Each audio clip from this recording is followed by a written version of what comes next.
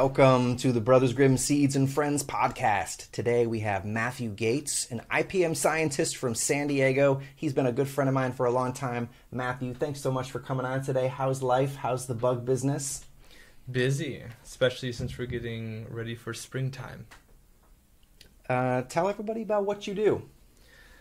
I'm an integrated pest management specialist, which means that I help people mitigate pests. Usually, hopefully, before they're a problem, but oftentimes afterwards as well. That can be anything from helping people choose a new product that they're looking at to helping them understand what the pests are in their particular grow space is and the best ways to treat them, and also prevent them in the future so they don't have the same problem that they have now. And you create a lot of content online about pests and pest control. What are your handles? You can find me on Instagram and on Twitter at SyncAngel. That's SYNCH, like synchronize, ANGEL, angel. You can also find me zenthanol.com, of course, for professional inquiries. And you can also find me on YouTube with the YouTube channel name Zenthanol. And your content is outrageously cool. Like, if you're into cannabis cultivation and you're not following his stuff, you're missing out big time. So check it out. Matt teaches so much about pests and he does deep dives. So you can expect also to see interesting creepy crawlies that he takes on his own videos. And he's out there in the trenches helping farms and home growers for several years now. So if you need help with pests, he's your guy. And today I have a bunch of products to show Matt, and I want his feedback, and I want him to share with you all about what these products are. So I've been collecting them over the years, and why don't we start off with Organicide. Matt, check out Organicide. What is it? So you can see whenever you look at a product, you can take a look at the label. It's very important to look at the label before you're going to use any kind of product. You can see here that it is advertised as being bee safe, which means that it doesn't harm things like honeybees, and also, very importantly, native solitary bees that are way more common than honeybees are. They're very important and often overlooked. It says that it's an insecticide, a fungicide, and a miticide. This is probably to do with the fact that the active ingredient is sesame oil. A lot of horticultural oils are effective against insects and mites because it suffocates them.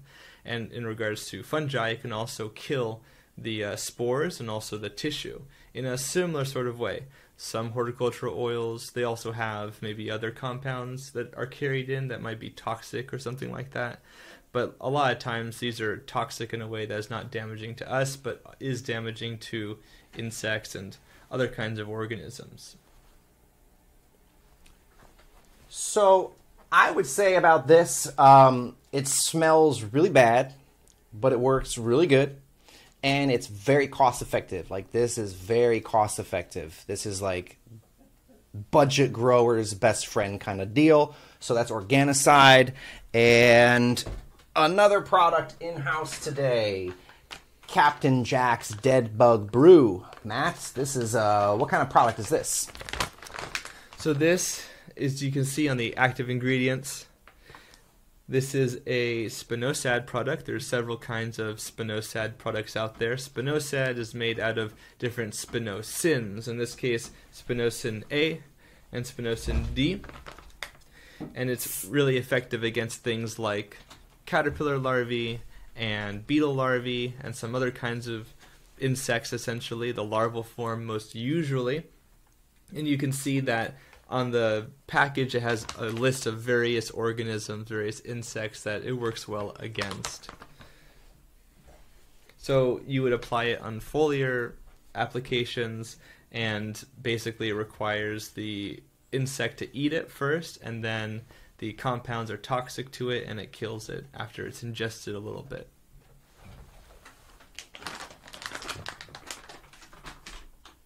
All right, hydrogen peroxide. Super common, right? You can find this in many places, and although you can use it against wounds and other sorts of things, in this case, I'm most commonly encountering it as a basically oxidant. some kind of a sterilant, so something you would use after you cleaned the debris and other kinds of things around your grow space, especially in like an indoor setting. You can also sterilize tools and things like that. It doesn't work very well when you don't do that, because if you don't, then there's muck and debris and things where these microbes can kind of hide out and you don't get the coverage. And so the hydrogen peroxide oxidizes something else instead of something living that you're trying to kill in this case. So it's very important to use it appropriately with regards to that. So it works the best against microbes. Sometimes people try to use it against insects and other sorts of things in, for example, the soil. But to be honest, usually it's not as effective as against microbes. All right. How about this Monterey BT? So Monterey BT, this is also very commonly found in a lot of places. The BT stands for Bacillus thuringiensis, which is a kind of bacteria, but there are different kinds of BT out there, so it's important to pay attention to the strain. And you can see here that it's Bacillus thuringiensis subspecies Kerstaki. The Kerstaki strain is very popular for use against caterpillars, whereas other strains like Israelensis is used against fly larvae, like fungus gnat larvae and that kind of a thing. And that's got a OMRI listed. What does the OMRI list sign mean? If it's... Oh yeah, so OMRI listed means that it's an organic product. It's OMRI listed, OMRI. I'm forgetting what the name actually means. That's okay. All right, I've got a bag of mosquito bits, and I use it to kill fungus gnat larvae. So like we just said, there's different kinds of bacillus out there. In this case, we have Bacillus thuringiensis israelensis. Israelensis is used against fly larvae. Fungus gnats are really common in cannabis, and they're also commonly used, this is commonly used against them, I should say. You can also use it against things like shorefly larvae, and as the name obviously states, you can use it against mosquitoes, though they are not really a problem for cannabis. They are a problem for the cultivator, though, so that's another kind of important pest control. And this is good for hydroponics, aquaponics, soil growing, the works. And how about this bottle of Serenade? A classic, Serenade. So Serenade is another spinosad product. Oh, sorry, no it's not. Thinking of a different product. This is Serenade. The active ingredient of Serenade is QST713 strain of Bacillus subtilis. So Bacillus subtilis is used against fungi, but Bacillus thuringiensis is used against insects. The bacteria are closely related, but they do not do the same sort of thing. Another crucial reason why identification of your actual problem or problems is critical to success. If you use the wrong product, it's not going to work. And so you would spray this on foliage where you find the fungi that's a problem. Really commonly used against things like powdery mildew, for example, but there are other fungi that you could apply this against and see results. I believe it's rust on the label, rust and gray mold. So that's what's on the label. Gray mold is probably referring to botrytis, which, as many people know, is incredibly problematic in cannabis as bud rot. And diatomaceous earth, how about that? What is it, Matt? What's it all about? Diatomaceous earth, really common. It's made from these things called diatoms. They live in the ocean, and they have a silicate body.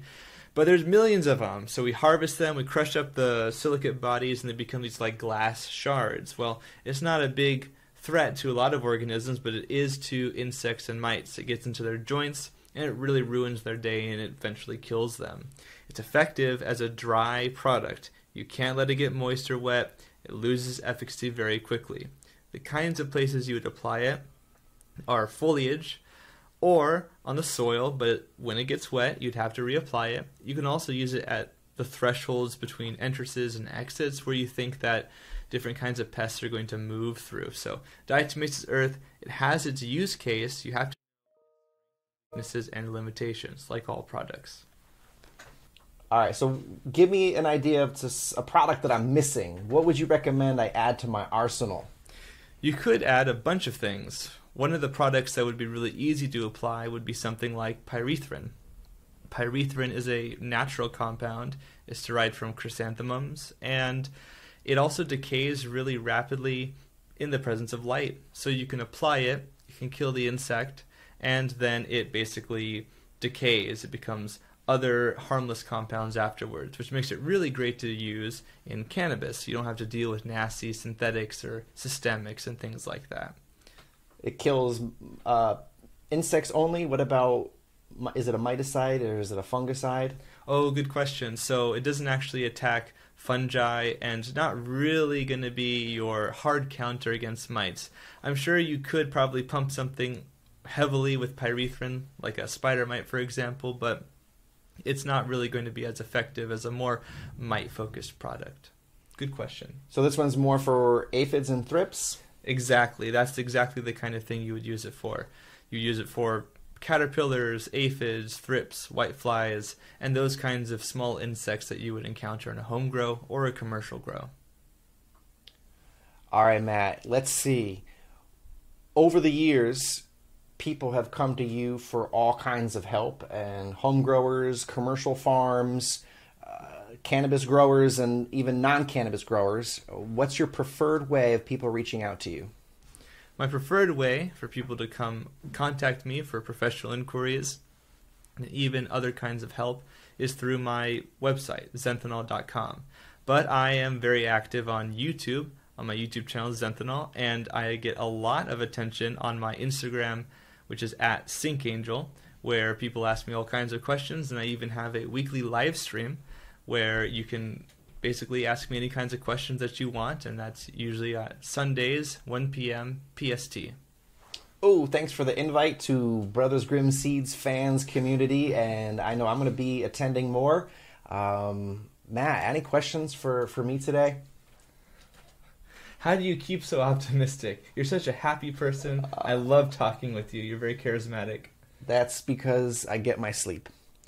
You got to get a good night's sleep. Like, nothing can get in the way of sleep. No exceptions. You get a good night's sleep and you should wake up in a pretty good mood as long as you're eating healthy and smoking good quality weed. Let me put it to you that way. That's I'm convinced. What's your favorite kind of weed to smoke these days? What have you been puffing on? To be honest, I'm a big fan of really gassy smells and citrus stuff. So recently I was having some lemon haze that was pretty nice. And I had a concentrate from a friend of mine. I'm just forgetting the cultivar, unfortunately, but it was very gas and very citrus, so definitely within my wheelhouse. I also like piney stuff too, and I feel like that's not as common, unfortunately. Yeah. I've got some ossifer growing, which is our Cap Junkie cross with Rosetta Stone, and it's smelling kind of like Chem Dog Sour Diesel. I'm really excited about that. I was smelling it like, oh, I haven't had that in a while, so I'm really excited about the ossifer we have, and come back in a month, and you can try it.